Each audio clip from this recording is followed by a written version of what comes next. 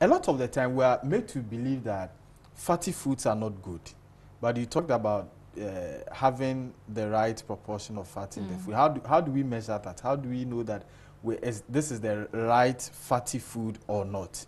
Okay, so fats are essential. Okay. I mean, it's very important. We are not saying that, I mean, there was a time where fat was bastardized a lot, but fat is very, very essential because it helps in the synthesis of some hormones. It helps to cushion the amount of fat. If you have fat around your organs, it cushions your organs, preventing it from injury and all that. So we don't have like a specific amount because everybody is different. The amount of fat you may need may be different from what I need. But generally, we say that you should limit the amount of fat you add to your food.